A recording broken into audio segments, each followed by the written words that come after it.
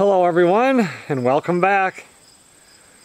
Well, when I finished filming last time, the following day I lost a day because of the rain. And then yesterday they came out without telling me they were going to show up and set the outdoor wood boiler and ran all the lines.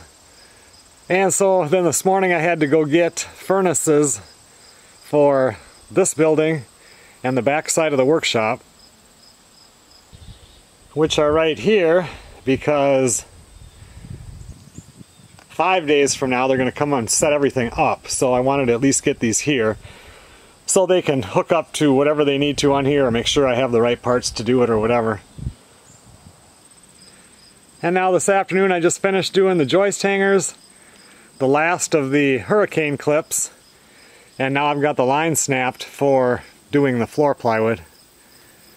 Melissa should call me in just a few minutes on her ride home from work, and then after that I'll come out here and at least get started on this.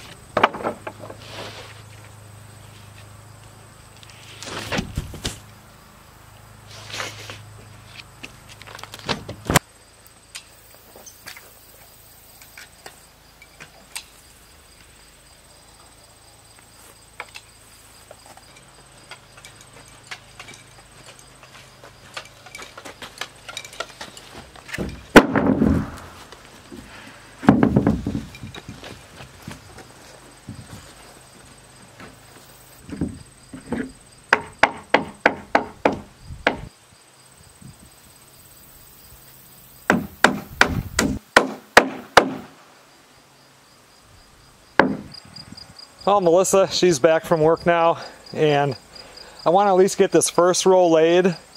I snapped that line, the sheet from the outside of the tongue on this side to this side here was a little bit under 48. It was like 47 3/4, so I snapped my line at 48. And now I tack in both sides, and then you can go down here, and most of the time these sheets are kind of pre-marked. I mean, it's a wide mark, but it's close enough for what you're looking for. So we'll center it. Like this one here, you can see has to go to the right. And that'll be your guide. You'll nail every one of these. Then I'll come back with the gun. And you want to shoot it with a 2 3/8 inch ring shank nail, which is what I'll be doing. And once again, these have to be okay for ACQ or treated lumber. And yeah, we'll just go right down the line. I don't have any joists on this side that have been moved off layout for plumbing or anything, so should just be straightforward, slamming them right down the line. I did lay a bead of subfloor adhesive on every one of the joists. You want to always do that. Really saves you from squeaks and just holds everything together real nice. You have to do it by code, but you know, it's a good thing.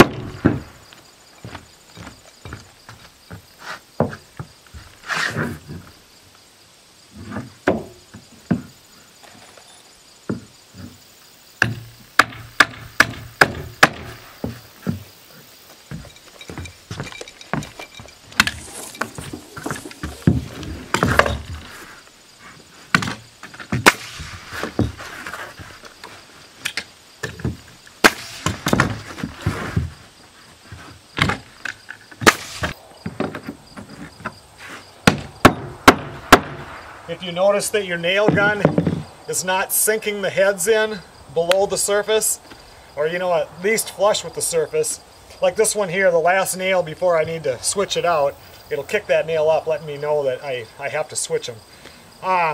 You want to make sure you beat those down right now, or turn up your air compressor so you're getting more pressure pushing it in, because later on when you come through here and you've done all your taping and you've got chunks of taping mud all over and you're scraping the floor, running into those nails drive you about nuts.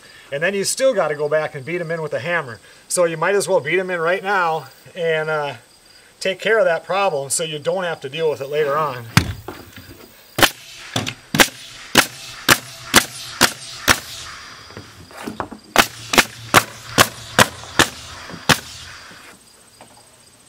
And now let's see, a question that might come up is, why am I using an OSB plywood versus a CDX? OSB being oriented strand board versus the CDX, which I don't really know what it stands for, regular plywood. A couple of reasons. One, this is half price or a little less than half price. Second of all, I'm not putting any real wood floor in here. If I was putting in a real wood floor, I would have to have like the regular plywood to be able to nail to it. Not so critical when it comes to doing tile, because you're going to be putting a backer board down anyway, but I'm not planning on putting any tile in here either. It'll be vinyl, probably in the bathrooms, and then some kind of a plank, you know, fake wood floor in the rest of the house. So that's the reason. Another reason is it'll be, you know, 2 weeks before or up to 2 weeks before I have the trusses and the plywood on and get it blacked in so that it's waterproof. And so it's going to get rained on a few times, which is not a big deal at all on either plywood. But I've found that you do have more trouble if you don't get the real expensive CDX with it delaminating. Faster than this stuff will start swelling. So the main reason was, since I'm not putting any wood floor in, there's no reason to spend that extra money. But there are several reasons why you either do want to or not want to use the CDX over the OSB.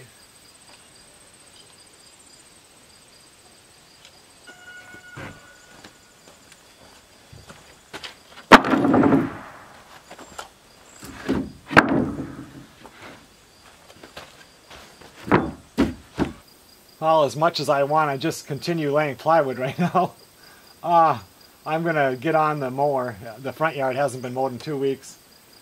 Last time I was mowing, I broke the belt on the newer mower, so I have to use the old one. I haven't even had time to go in and get a new belt for that, but now the next row, when we start like these, this was just, you know, 8, 16, 24, 32. The next one now, we could just cut 16 inches off, but I will cut 32 inches off because this 32-inch piece will work on the end.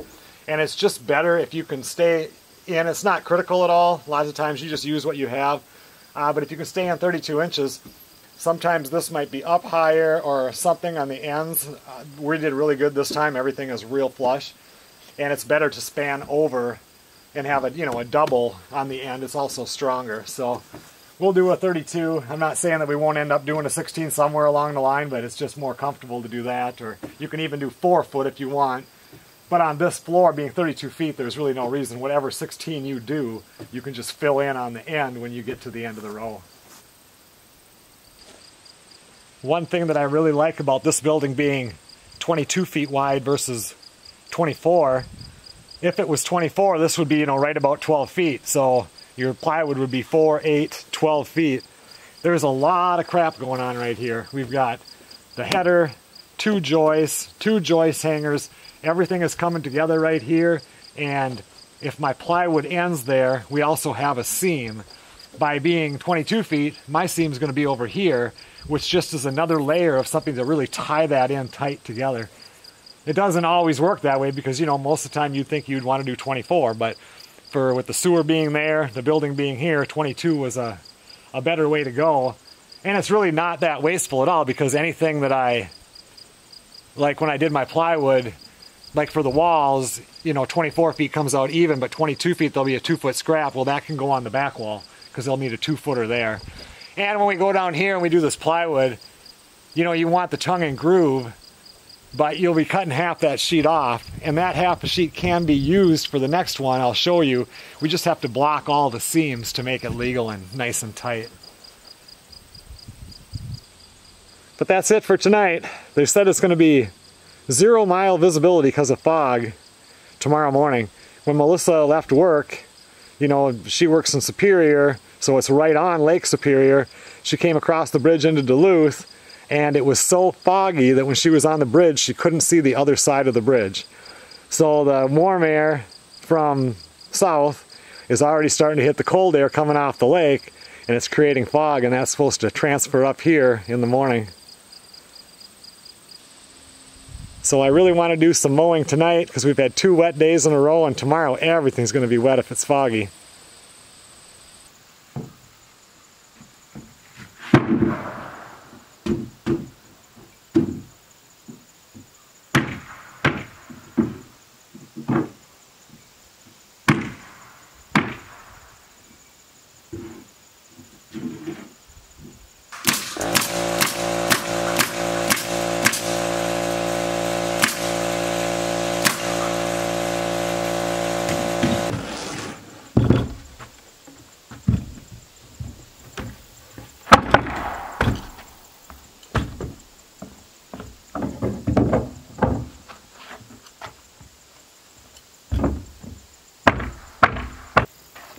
Good morning, everybody.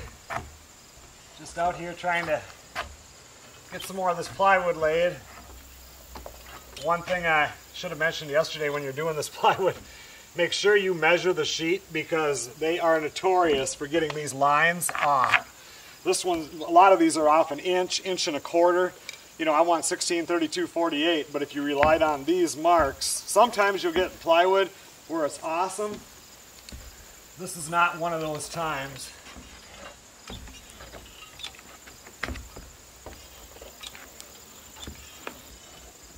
Whenever you have a situation like this, make sure you glue that center beam also. Less chance of squeaks.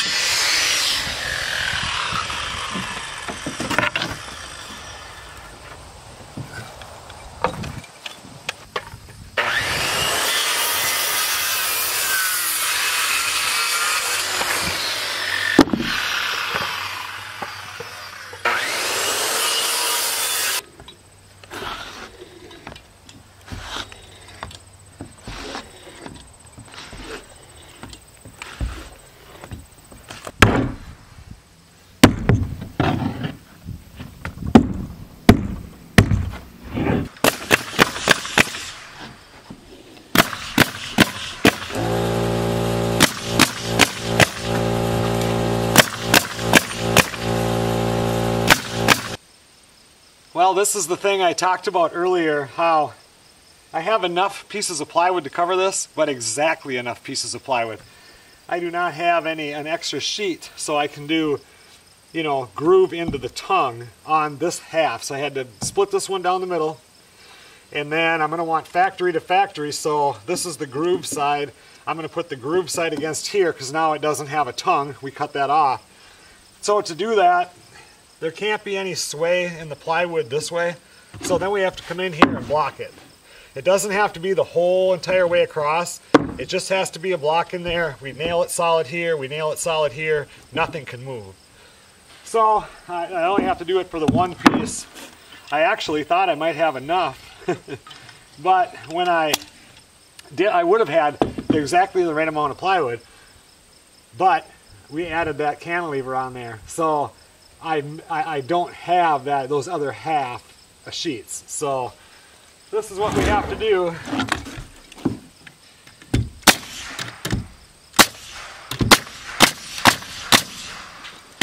want to make sure that sucks up tight, because if it doesn't, you're going to have to put a screw in there to make sure it's tight. Otherwise, you're going to get some squeaks.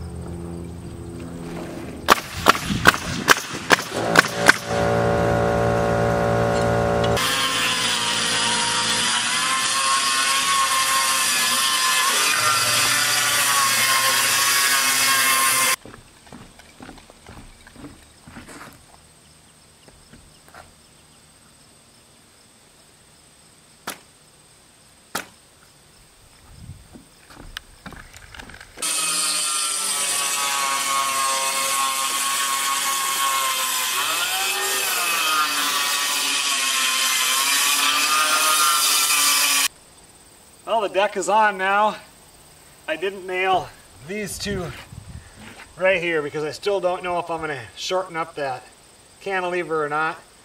I was going to shorten it up to here, I think it was, the other day, and then Melissa was like, why? And I didn't have time to debate it at the time. I need to figure out exactly where the cabinets are going to end, and you know, you can get like a 6-inch filler that can go on the end, or I can figure it out, you know, pretty much exact. It's almost nice to have a little bit of filler though, because if you figure out your wall is perfect and then your sheetrock, a lot of times you're going to go in there, and once you get taping mud and everything gets a little bit smaller and you're trying to cram that in there. So we'll see. So I just left this corner, and once I start laying walls out, we'll be able to figure that out.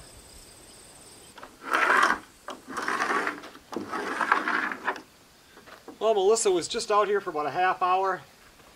I had some critical stuff, like how big to build the bedroom versus living room, how deep, fitting a dresser in here, closet, and it actually went pretty good. We did get it figured out, and everybody left fairly happy. Actually, I told her, I said, that went pretty good. I said, I didn't think that you would last as that long out here before your head exploded. And she said, you're such an ass.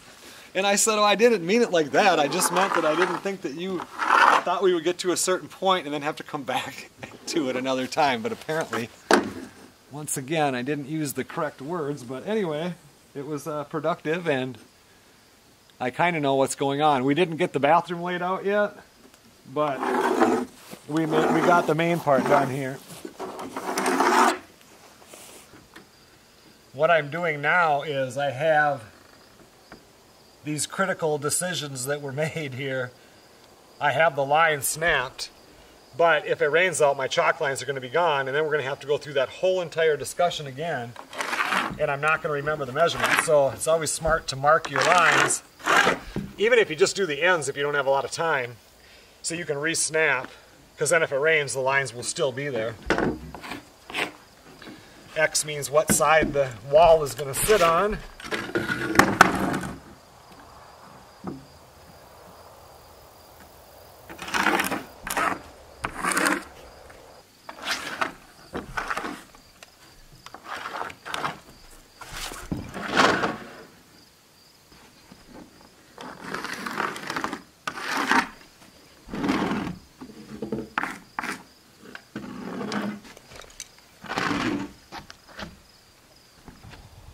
So if we look at it like this is going to be the bedroom right here.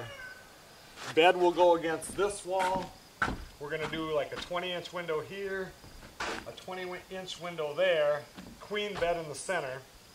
I have the queen bed up in the front garage. And then over here we're going to do a full 4-foot by 4-foot window so you have egress to get out. And then this corner here is actually where the bedroom ends, and there'll be a 2/6 door right here, which will open in. In the matching set with that bed, there's one nightstand, which there'll be about 2 feet between the bed and the wall on each side, and then I can get a 20-inch window in there. The nightstand is about 20. It'll fit right between there perfectly. And then what we're going to do is there's a 64-inch dresser which can go against this wall, which will come out to about here, because the bed ends right here. And so if a dresser, they don't come out more than 20 inches, that leaves you at least 4 feet between there. That'll come out 64 inches, and then that leaves me right here 4'8". Yeah, about 4'8". So here I can put a 4-foot bifold closet. So a closet, when you lay them out, you'll have your 2x4 wall. Then from inside of the wall to against a back wall is 25.5 inches. That gives you, 24.5 in between the walls, perfect for hanging your clothes. You can go a little bit smaller. 25.5 is the standard number. So we'll have that, and then I can have a closet here. And then since this over here is going to be bathroom, on the back side of the bathroom, which will be here, this is room where a person could put a linen closet. Because more than likely, unless we change something, which we very well could do, this wall could come all the way through at that 25.5, leaving you closet space for the bedroom here, linen closet here. But I can tell you right now, more than likely, that's not what's going to happen. I'm guessing that this will end up being wherever this closet is. I need 5 feet for a tub, which is right there. And then I would want a 5.5-inch wall sticking out, because the tub sticks out 30 inches. I'm going to want to come out 32 with a wall here. This will already be 25.5, so that little stub will barely stick out. And then tub could sit here, 2x6 plumbing wall here for the faucet. And then it have to be a vanity, a toilet, a window in the bathroom. They'll probably will be able to put a window in there. I think it's better to keep this tub more away from the outside wall in this situation, because it'll just let more light in if I can get a window over there. And now we're going to decide, because this bathroom ends up being exactly about 10 feet deep. We can go as wide as we want up to a point, because on that side, this wall here is going to will be straight through from front to back, which is really going to be nice for setting trusses. If this is where the bathroom was, let's see, let's just pretend we did do that, and we had a tub sticking out 30 against this one, and then a vanity, which would be 21. Let's just give that 24, 54, and then I'm going to want 30 inches of walk space. Yeah, it ends up being about here. Started laying that out, and then that's when Melissa said that was enough for now. We need to figure out this layout. I can do here, or I can shorten it up by burying that tub back in that side like we talked about. But anyway, this room here, right here, will be a door to go out, so that's your second exit in the house. And this room will have furnace, water heater, washer, dryer, and just some storage, because there is no real closet for anything. I wonder if I can get I don't know though, this is all going to be kitchen, so there can be linen. Because then where this wall is, I think the door to this room will be right here. And the bathroom, it'll either be here or there, depending on how we lay that out. Bedroom door was there. Probably be right here. And I want this to be a 3-foot door, so easier to get the washer and dryer and stuff in and out. And if you leave that open, I want to have that door there and probably a window out that back side too, so this is a really bright room for when you're doing laundry and stuff. It's just nice to have it bright. So then if we look at it like that, this is the wall that's running down the whole almost center of the building. Center of the building is actually here. Then you're sitting in the kitchen right now. So this is all kitchen and then living room, just wide open. It gets to be a little bit of a narrow living room because the door, in this blueprint, the door is not centered. It's offset, and that's how, there was a drawing of one that was 22 by 32 and it was offset there too. So I'm definitely going to do the 2 small windows, one on each side of the bed.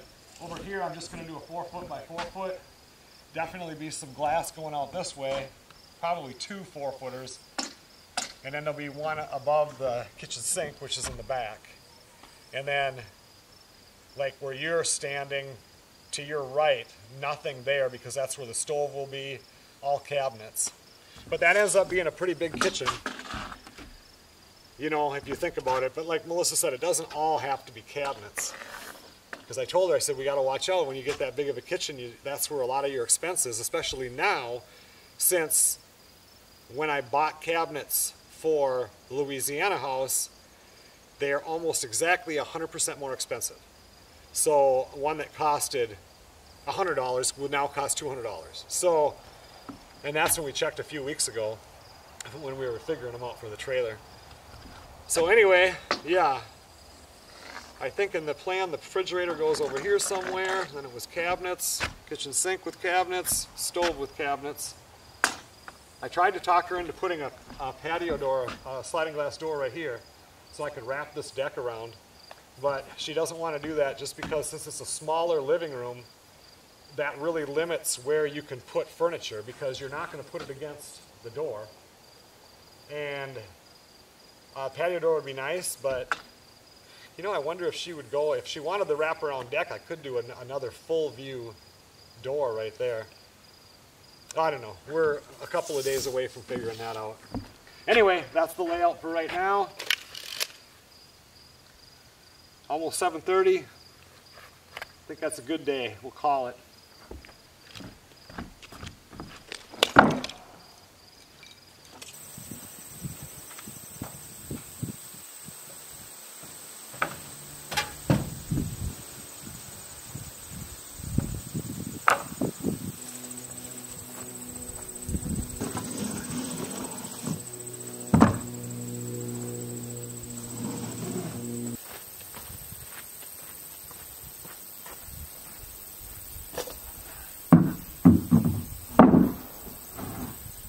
Alright guys, we're back out here on the guest house.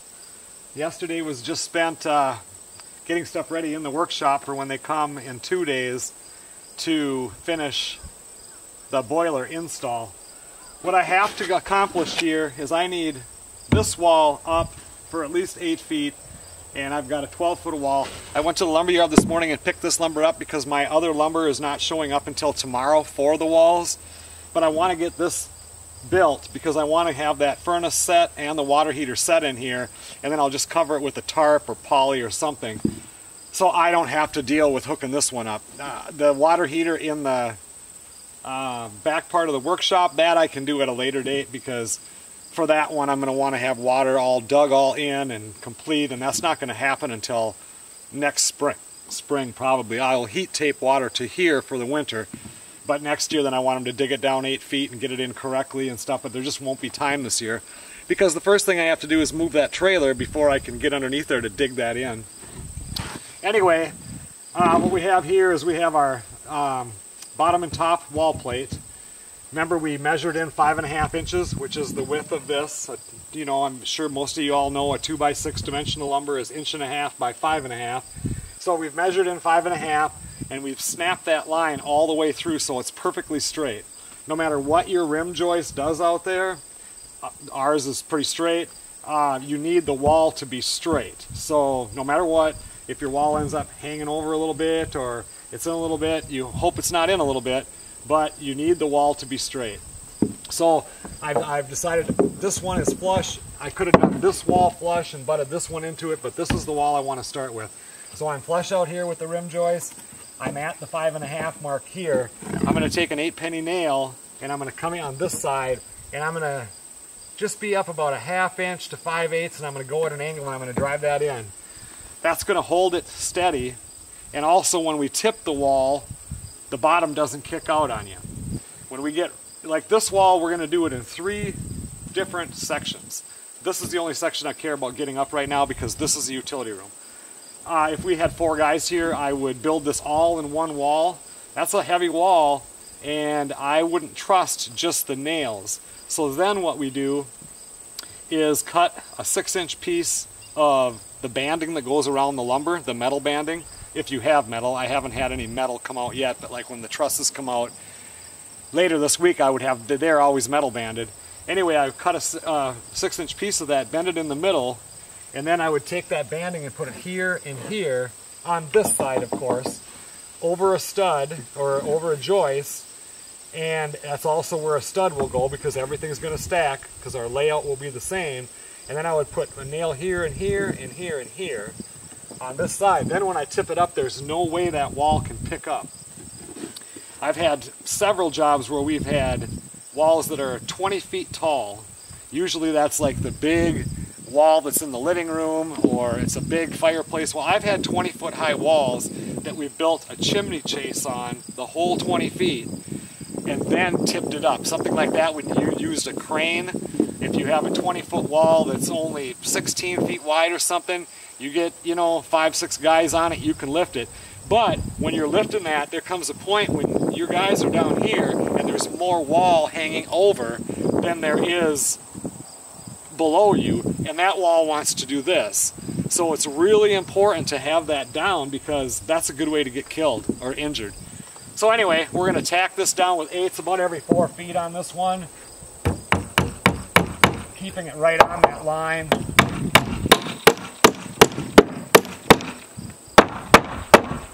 And for this wall, that'll be good enough. It's going to keep me in place. Everything's going to be fine.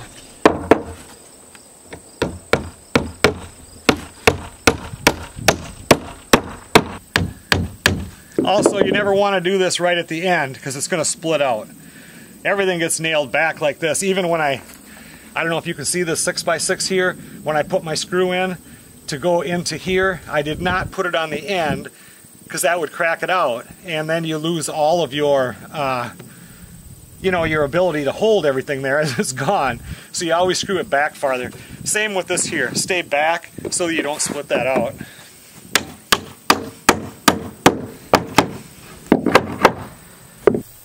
Normally when I'm doing this, I would go ahead and, these are 12-foot plates, I would do 12-footers.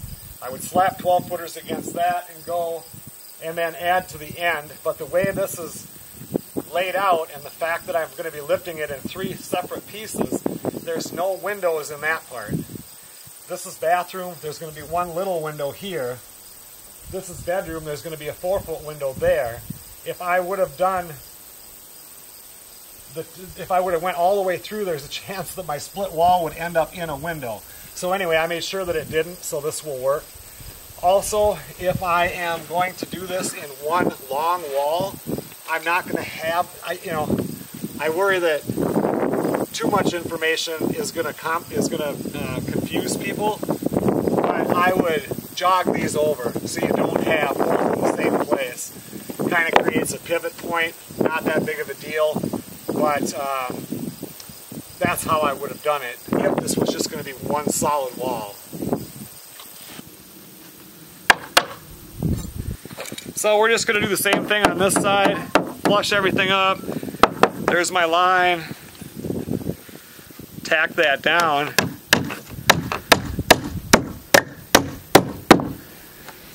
Another thing I need to bring up also as far as code goes, maybe I can explain it when I'm up here, but the way the sun is right now, no matter where you put the camera is in the reflection. We're going to be putting these studs every 16 inches. Once again, we're going to start from here. We're going to go 15 1/4, 31 1/4, 47 1/4, and it's going to stack here. And that, so once again, if this was not a house, if there was a basement or a second story below this, they would be able to drill through here with a plumbing pipe, which wouldn't be in an exterior wall, but electric, whatever, and they're not going to drill down and hit a joist. You know, their open area on top is the same as the open area below and go down. That's just good practice, plus all the bearing stays straight down all the way. It would be this floor. If there was a second floor, it would be all the way down to the foundation. And in this case, this is our foundation, so we're fine. But you need to, for code, one of two things has to happen. On your top plate, this top plate, there's another top plate, I guess, whatever you want to call it, that goes on top of this, but that's not critical. This one here, where two of them come together, has to be where there's a joist, like in the center, so that that splice isn't doing this. There's a 2x6 or 2x4 below it. So normally, if this was a long wall, I would lay it out, then I would come in here and cut this directly in the center and keep going. Another way to get around that, and what we're going to do here, because of the way we're building this wall, is you can have it, like say in the center here, there can be a seam, and this is only for the top plate, not the bottom, doesn't matter. Then between the studs, when I'm finished, I'll take a flat block and put it up underneath there from stud to stud and nail that so it can't go down. Those are the two ways to get around that code, and that's the way we're going to do it here.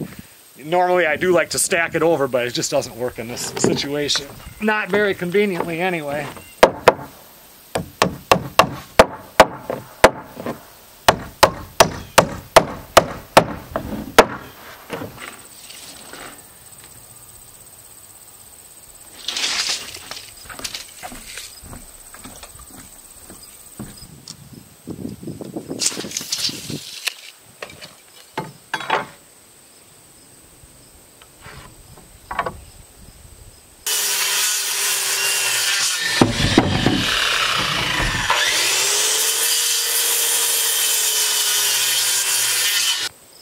One thing that used to drive my dad crazy, you know how you make a measurement, you take your speed square, you come down, you mark it, done. When you get some people to come in there and then they'll do this, he would get so mad. He would just come unglued, because it's like, why are you marking it twice? I want to make sure I can see it. It's taking you twice as long to do it. Boy, he would get so mad. That was one of his pet peeves for sure.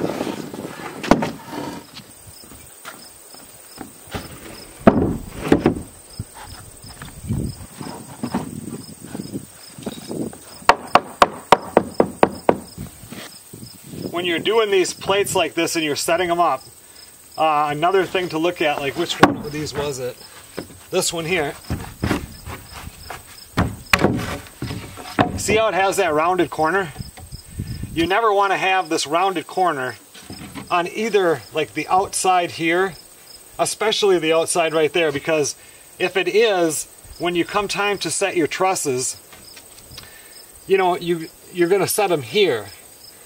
And you can't see that perfect where you've got a nice clean break right there. Also, if you're pulling across and you're trying to put your tape on there, it won't hook. And you're always, you're only measuring from the outside usually, otherwise you're butting in and it wouldn't matter. So I always try to keep this down, somewhere. It can be in the middle. This would be fine. Now, in fact, let's do it that way. That doesn't bother me one bit. But if it's on this side, then you have a problem. So think about that. It's just one of those things where, is it going to affect the building of it? No. But if you do things, think about things in the beginning, you're going to save yourself a lot of time and headache later.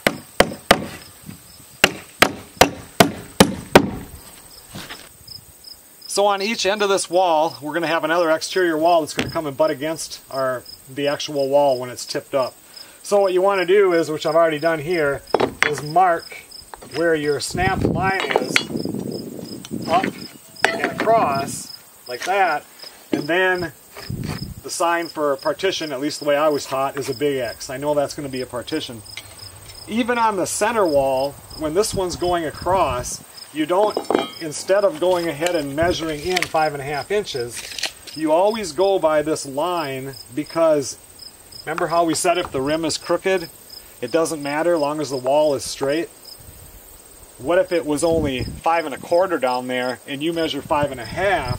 Because this is the mark that you are going to go by when you set this wall, when it goes against there, then something's off 1/4 inch. Something's going to be out of level.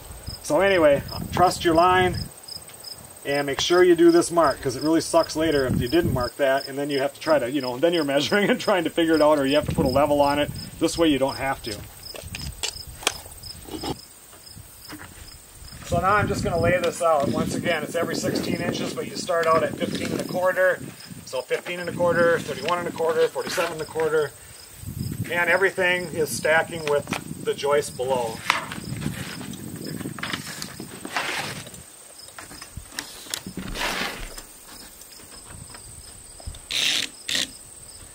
So now when we get down here, we're running out of tape. I still have more wall to go. Do not make this mistake. I've done it myself. I've seen so many people do it. When you hook onto this one now to mark, you're not doing 15 1/4, now you're doing 16 32 48, because you've already set your 3/4 down there. Can't tell you how many times I've seen that happen. You don't see it until the wall is all the way up and all of a sudden your sheathing doesn't work, sorry, and you're wondering what's going on. And once again here, work it up. There's our partition.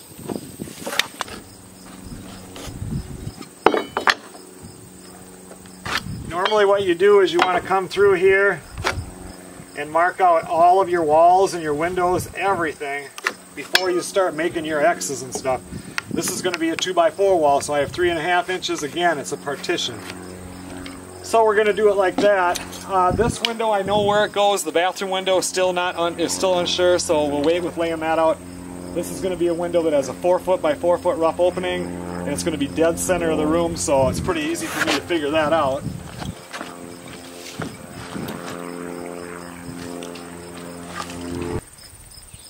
So we got our center of our window, 48-inch rough opening, so 24, trimmer, stud. See why you don't mark it all first, because here is a mark where a stud is going to go, and if I already had a mark there, then it's going to be kind of confusing when you do these marks. And what you do is you do this at 24, then you turn around and you do this at 24, and then do your trimmer and stud, which we'll talk about. Then double check to make sure that you are 48 inches, and I am. Always double check. Now this is going to be our window opening, so the header is going to go here.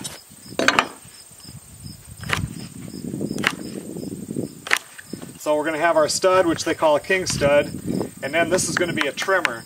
This is only 4 feet. If I were to go over 4 feet, I would do or if it was a micro-lam beam versus a 2x10 header, I would then double this, and this would be sliding back another 1.5 inches. There is code for that, but there's no reason for me to go through everything like that when we're just doing a 48-inch window. And for me, the way I was taught, I don't know why, trimmer was a C, X was the king stud, or A stud. A lot of people will come in here and do a O.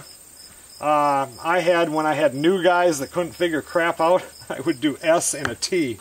I would just get fed up, and it's just like, so I would do that. But anyway, X and a C is what we always did. So that's how I always do it.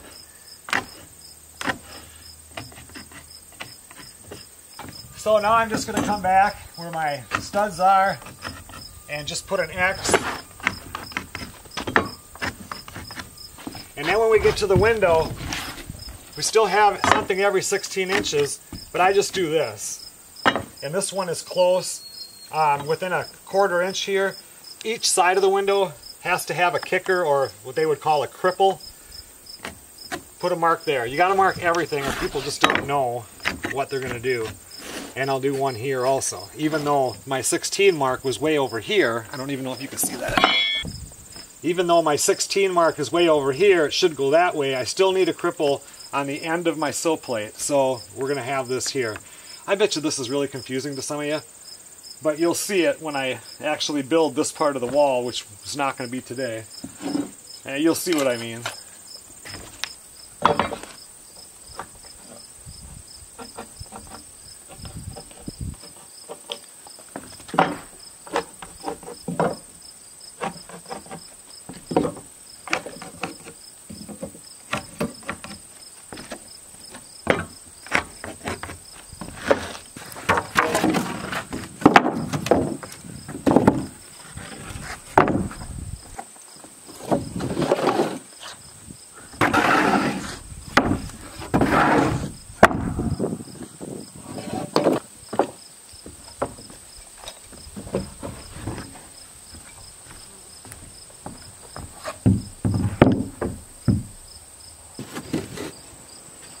When we come to these partitions like this on an exterior wall, whenever it's possible, we want to make an L corner versus having a stud on both sides. And the reason why this has to be done is for sheetrock backing. And sometimes you can't do an L corner because there's a window or a wall that's too close. But I'll show you here. And on this video, I realize that the wind is a factor for some of it. So if it seems like I left something out, because I'm going to end this video after today, we'll come back to it because I've got to do this over and over again. But anyway, we're going to create an L corner like this.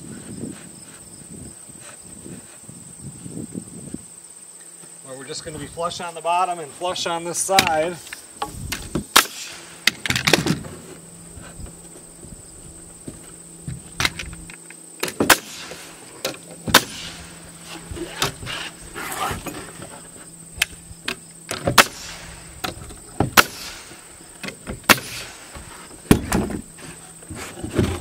Now we take that and we slide it in here. The reason why is when this gets up, that other wall will hit into it, you know, on the back side and hit about here. So this is sheetrock backing. And the reason why we don't put a stud here and then just put another stud here is because then you have to insulate this before you put the other wall up. By doing it this way, they can come in and get insulation behind here and you don't have to, you know, play around with it at all.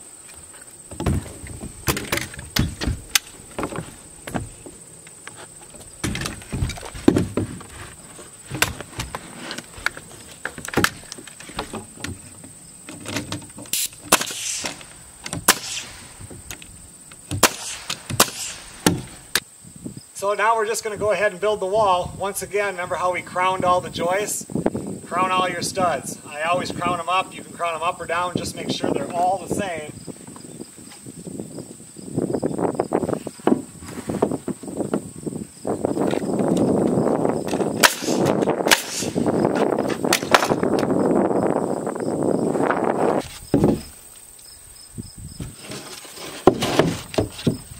When you're doing this, and you're using an air nailer, you make sure you keep your hand back. Countless times, you get the new guys in there, holding that stud right there, come in with the air gun, shoots through the corner, shoots them in the finger.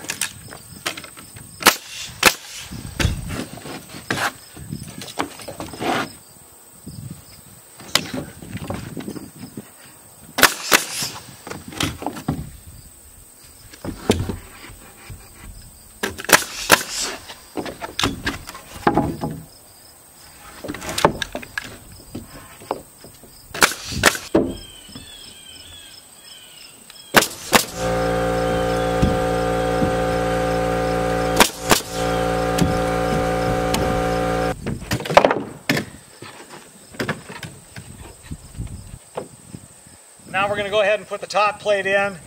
You've got this line right here for 5.5. Stay back away from that line about 1/8 inch. You know, better to have, or even at least a 1/16. Nothing worse than when, you know, again, if it hangs over the line, then you got to cut this back or else your other wall is going to stick out farther.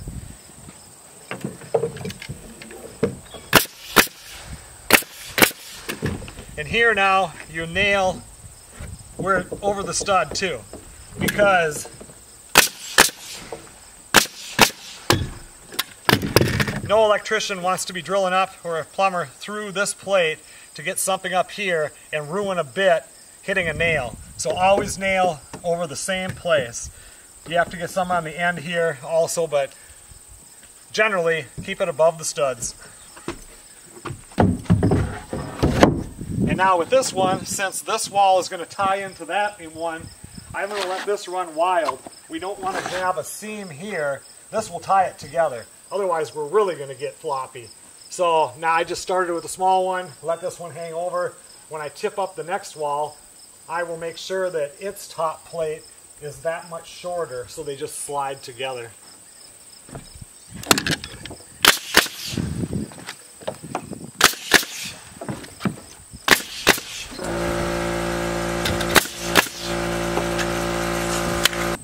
After you get your wall framed, then come down here and make sure you're still on your line, because you've just been beating it around so it can get off a little bit.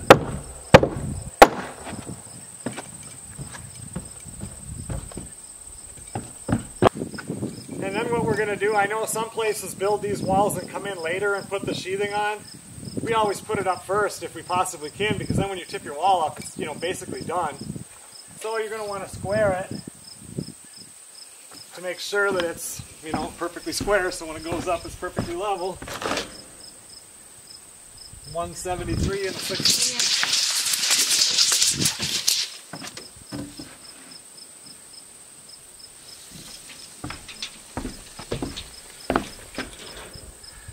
.173 and 3/8.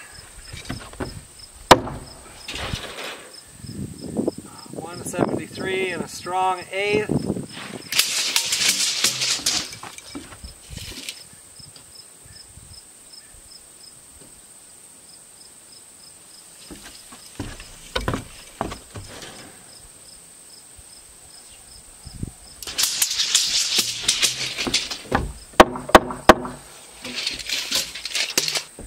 Once your wall is squared up, you want to tack it down so it can't move. And then you can go ahead and put the sheathing on.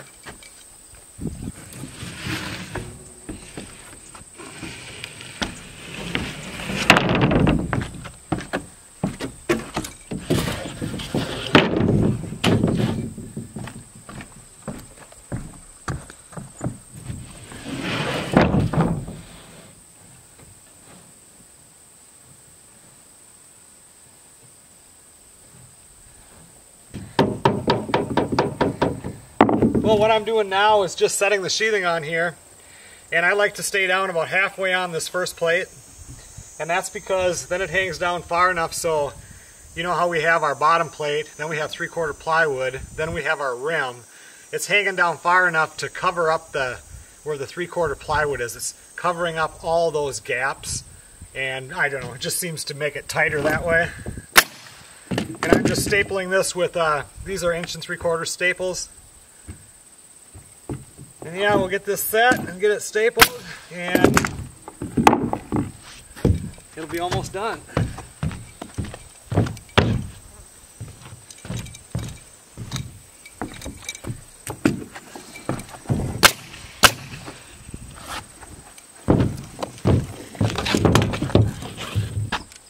Oh, the camera keeps shutting off because it's so hot out. So anyway, I got the sheeting nailed, all of it stapled.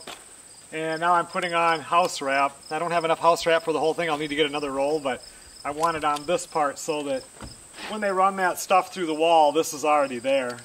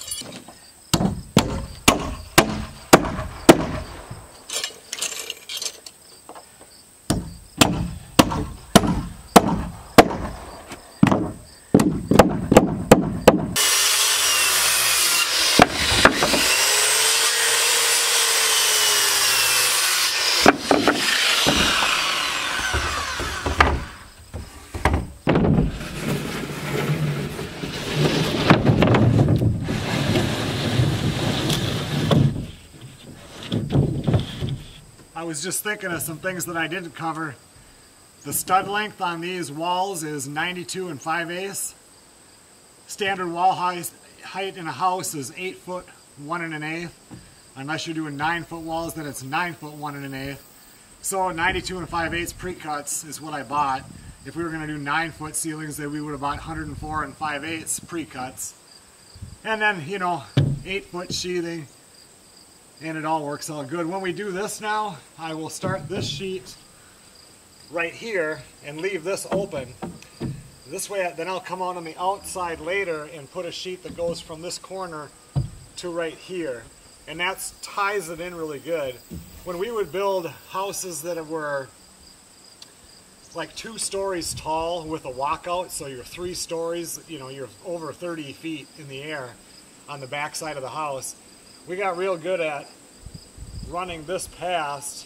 We would then bring this all the way over to here, halfway on this stud, and then we would let this hang over. So then when we tip the wall up, somebody would be on top of the wall and could reach down and get, you know, get down about 3 feet, you know, 2.5 feet. And then later on when we come around to do the house wrap, we would come up and then staple the rest of it. You don't want to have an air gap right there. You want this to be nice and tight, and that holds it together. Another reason why I want a second wall up today, if any storms come, you know, if you have 3 braces on this, it's not going to go anywhere. But if you have another wall up, it's really not going to go anywhere.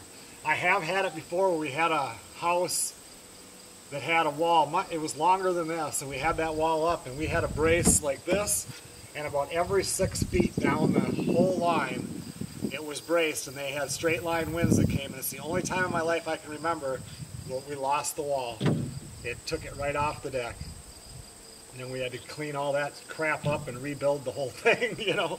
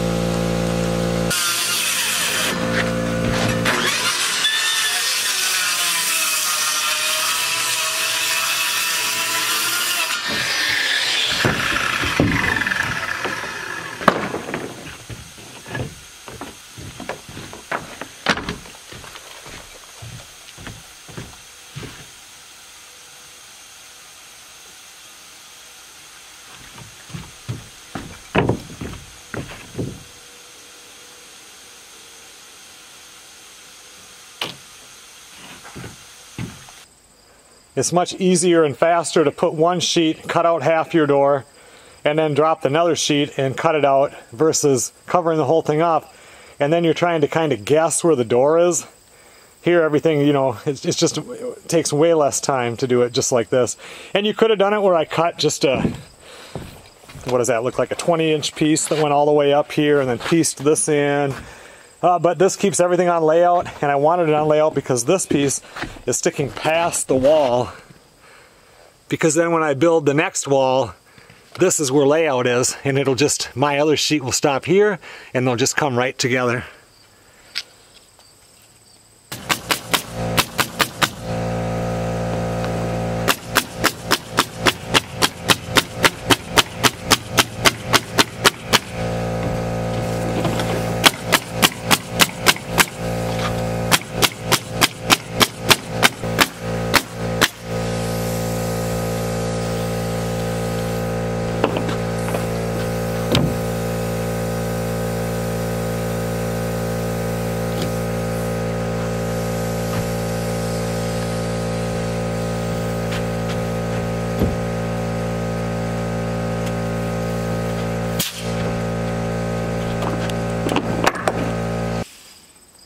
Now that the wind isn't blowing so much, we always put a bead of glue or caulking you can put under, but usually we always have glue, not always have caulking at this point in the job.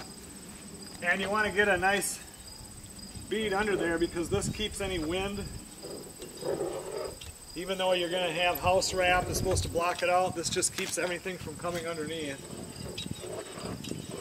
But one thing to remember, don't put it under your doorway. Otherwise you'll end up scraping that out of there when you're trying to set the door.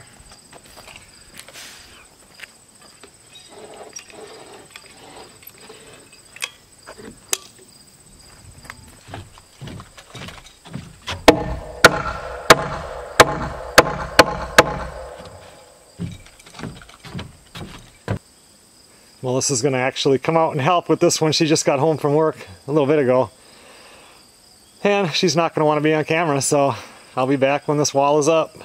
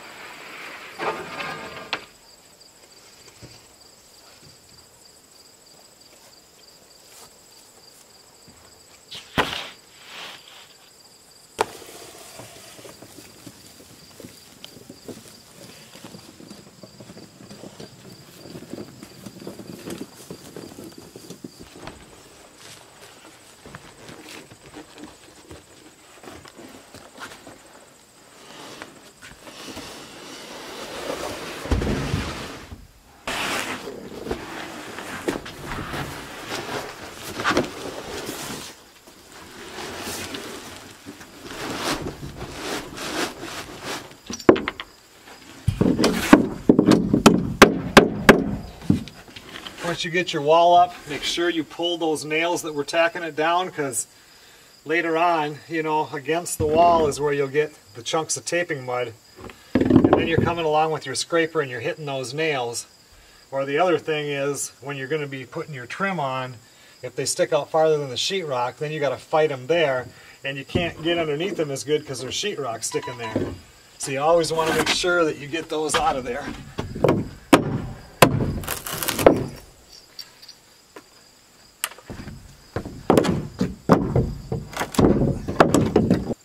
Sounds like over here, before, remember I wanted the sliding glass door, and then we were just going to do the 2 4-foot windows.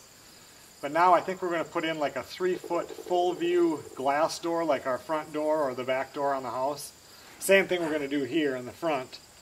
Because then at least if I do want to wrap that deck around, you could have a barbecue out there, and at least you'd be able to, you know, get outside from this side, and it'll let a lot of light in.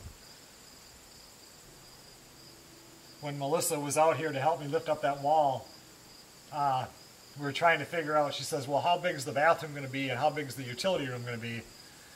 And, you know, we haven't figured out the bathroom yet. I said, I think it's going to be between 6, maybe 7 feet wide.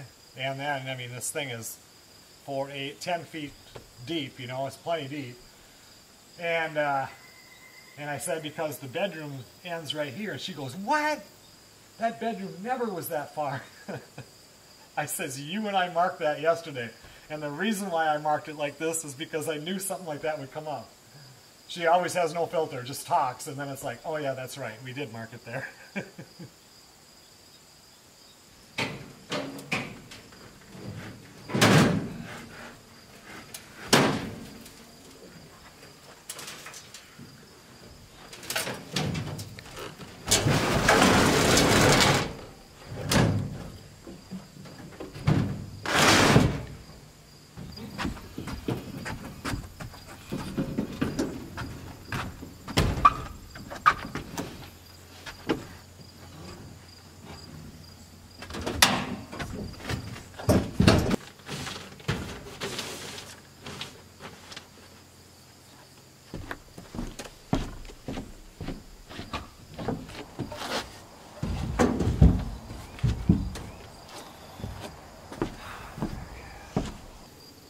That's roughly where the furnace is going to go. I think it'll be a little bit farther that way. I think this is about where the bathroom wall will be. All I need to do is get my cold air to go up so I can carry, I mean, all I'm going to need is a double register somewhere there because that's one big room and I'm going to need one cold air return in the bedroom. Okay everyone, well thanks a lot for watching. I can tell already that this episode, depending on how my editing can do, is going to be a mess because some of the clips are going to have to come out because of wind. And I have a tendency to think out loud. Like when I am trying to tell you guys about this window that we never really came back to, I'm thinking about, okay, how is that going to be when I put siding on? What's that going to look like in the room? What's that going to look like with the dresser over here? I got to think so far ahead. Even with the furnace, the whole time I'm trying to tell you about that, I'm trying to figure out, okay, well, another thing that's going to kind of tell me where that's going to go is where the truss are set above it, because I'm going to want to be able to come right out of here and go straight up through a truss opening and not have to jog around it. So I'll start talking, and then I'll think about something, and then think about something else, so that in the end, everything is easy. But I'll do my best to get this one edited and not be a total mess. Tomorrow now, I just got my text message came in that my lumber is going to be here for between 8 in the morning and 6 at night tomorrow. I've got another 100 or 130 studs coming, 40 more sheets of the wall plywood I think it is, or maybe 30 now because I picked some up. All the roof plywood's coming out. I don't know what else. I don't think I did 2x4 studs yet, but I got plate material, header material, and then 2 days later after that the roof trusses show up. But tomorrow anyway is finishing getting everything ready for the people coming in to do the boiler. I got stuff to get situated down in the basement, get the other furnace put into the back part of the workshop, stuff like that. The dumpster shows up tomorrow, so I can get my wheelbarrow in here and start pulling this concrete out. Get that thrown into the dumpster. And once that's all in there, I'll start putting this in there until the dumpster is completely full. I will see you guys on the next video.